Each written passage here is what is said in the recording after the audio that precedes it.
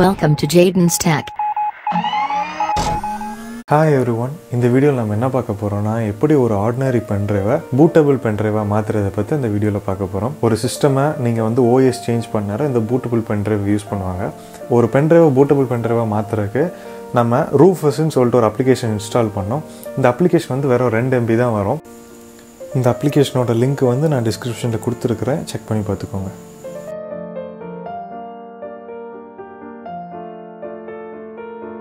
So, இந்த application install பண்ணோன்னா இப்படி தான் ஃப்ரண்ட் பேஜ் இருக்கும்.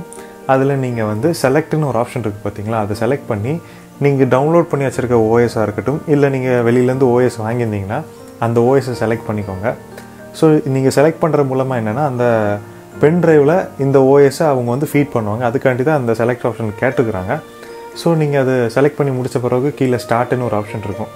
அந்த ஸ்டார்ட்டுங்கிற ஆப்ஷன் கிளிக் பண்ண உடனே உங்களுக்கு வந்து பென்ட்ரைவ் பூட்டபிள் பென்ட்ரைவாக மாற ஆரம்பிச்சிடும்.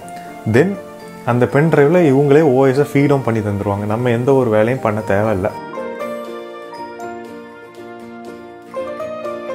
இது மூலமாக உங்கள் ஆர்டினரி பென்ட்ரைவை பூட்டபிள் பென்ட்ரைவாக மாற்றுறதுக்கு கிட்டத்தட்ட 10 minutes ஆகும். அந்த யூஎஸ்பியோட ஐக்கானே உங்களுக்கு சேஞ்ச் ஆகிரும். அந்த யூஎஸ்பிக்குள்ளே ஓஎஸ் வந்து ஃபீடாக இருக்கும். மீண்டும் இன்னொரு வீடியோவில் சந்திப்போம். அதுவரை விடைபெறுகிறேன்.